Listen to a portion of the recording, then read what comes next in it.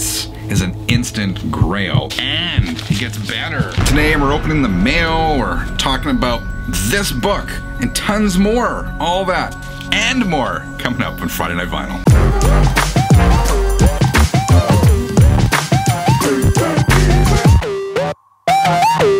Hi, my name is Frank. It's Friday. That means time to kick back, relax, and talk music. How the heck are you doing, 33ers? Hope you had a great week. Hope this season is treating you well. Back to school, back to work, all that sort of stuff. And thank you for coming back and supporting Channel 33 RPM so strongly after my break. I took a break in August, and you know, when you come back, you never know what to expect. But man, we have been getting a lot of views and a lot of subscribers. So again, thank you from the bottom of my heart. I got a few cool things to go through today, so let's get at it. Channel 33 RPM. So the first thing, we're gonna talk books. Once in a while we do talk books, and I got this one. This is the biography from Steve Gorman, and Steve was the former drummer for the Black Crowes. His book is called Hard to Handle: The Life and Death of the Black Crowes, a memoir. And I gotta tell you, I absolutely loved this book. He gets you right from the beginning. And what I found interesting is a lot of these books, if you've read enough, you'll note that they kind of follow a formula. At first it's kind of like the artist's childhood and the kind of family they came from. And Steve basically skips all that with this book and gets right to the juice. Particularly, he dished out a lot of dirt, well, on himself and on all the band members, but particularly Chris and Richard Robinson. And these two dudes, I know we always knew as rock fans that they're quite dysfunctional, but they take dysfunction to a whole different level, and some of the stories that Steve tells in this book are crazy.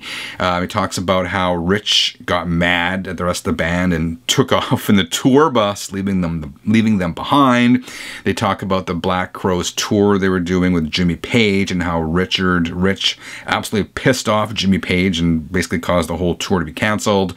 We hear about how greedy and selfish and money hungry Chris Robinson is, despite his public persona as being sort of a carefree hippie. He is anything but a carefree hippie. It's an easy read. I read it from cover to cover, and again, the stories are absolutely fantastic. I highly recommend this book if you haven't read it.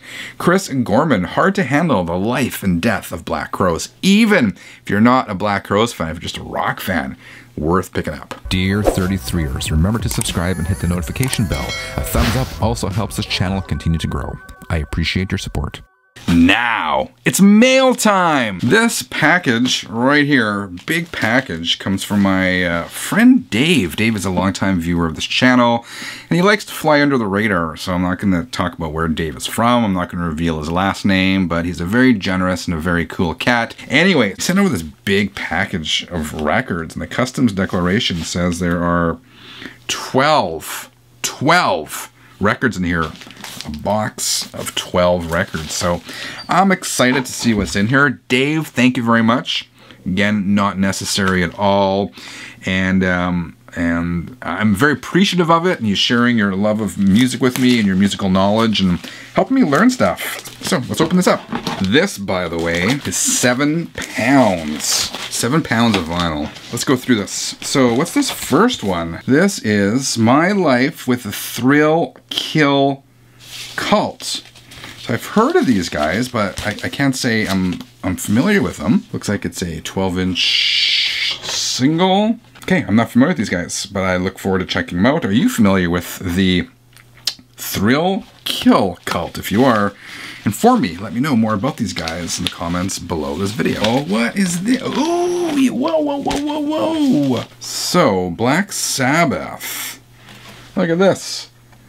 Black Sabbath Greatest Hits picture disc. So this doesn't come with a sleeve, so I will find an appropriate sleeve for this. I'm a huge Black Sabbath fan, so to get something from Black Sabbath that I don't already own is fantastic. So here's Black Sabbath Greatest Hits. So, ooh, we got the picture disc of it, and it's got the sleeve for it here, so maybe it goes into here.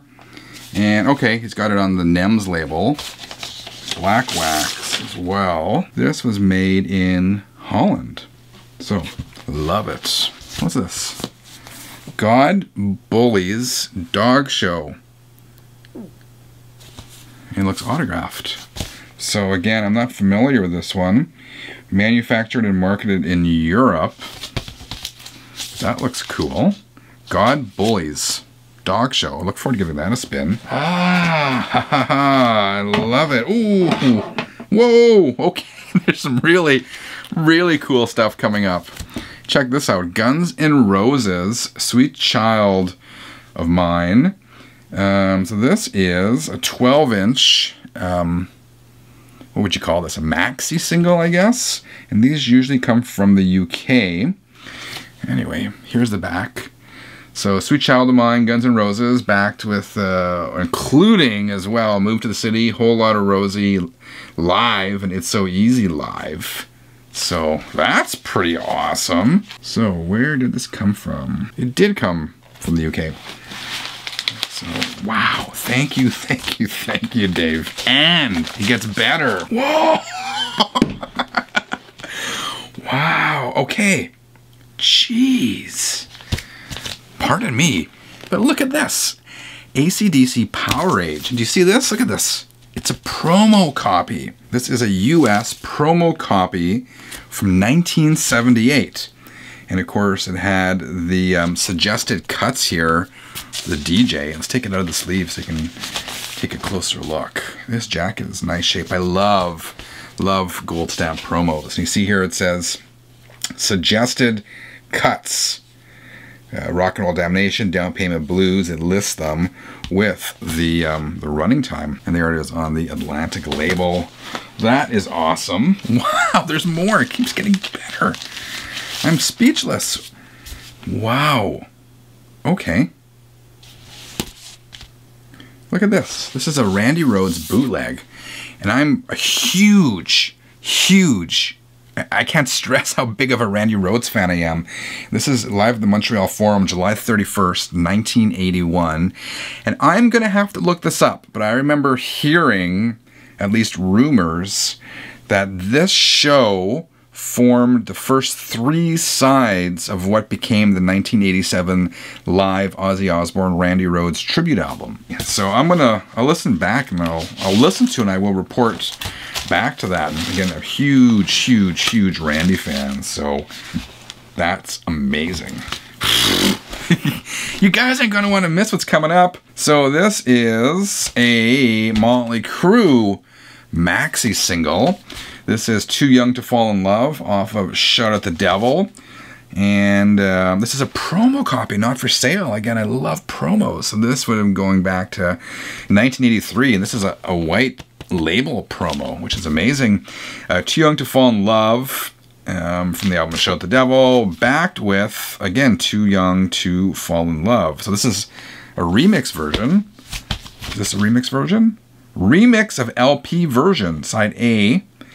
337, side B. So is it the same track twice? That's a good question, but it's a remix version. So I'm super curious to hear that. Maybe it's a radio remix. And what's this? Van Halen. Van Halen. Is this? Whoa. This. I've read about this. Look at this. This is... this side, Running with the Devil, Eruption, I Scream Man, Other Side, You Really Got Me, Jamie's Crying. I believe these are the original demos that were used on Van Halen album, but I'll leave more information below, but I'm pretty sure what that is. The long discussed Looney Tunes version of it. Actually, hold on, I'm going to pause this. Okay, I just looked this up here online and on Discogs, and if this one is the real deal, which it appears to be, this thing is worth a mint. So the story behind this release is in January 1978, Warner Brothers sent radio stations 5 songs from Van Halen pressed on special red vinyl. The standard cardboard sleeve pictured a pointy Van Halen logo. And yeah, so this looks like what this is. So this was a promo sent to radio stations. I gotta research this some more because this is mind-blowing. And this instantly becomes a grail. This is an instant grail. Dave, mind blown, man. Wow. And this is one I'm not familiar with. God Bullies. Plastic Eye Miracle. Again, this is autographed. So us and them. I don't know what this is. So I look forward to checking that one out as well. And there's something here.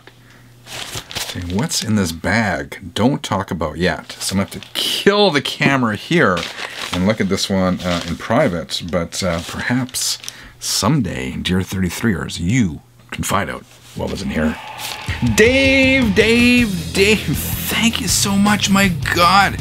Mind absolutely blown. I owe you so much. We're going to talk offline to see what we're going to do about this. Dear 33ers, let me know what you thought of today's episode. Again, I'm just so humbled and eternally grateful to Dave. Man, thank you so much. If you dug this, dear 33ers, I appreciate a quick thumbs up. Otherwise, I hope you have a great evening. Until next time, keep on spinning.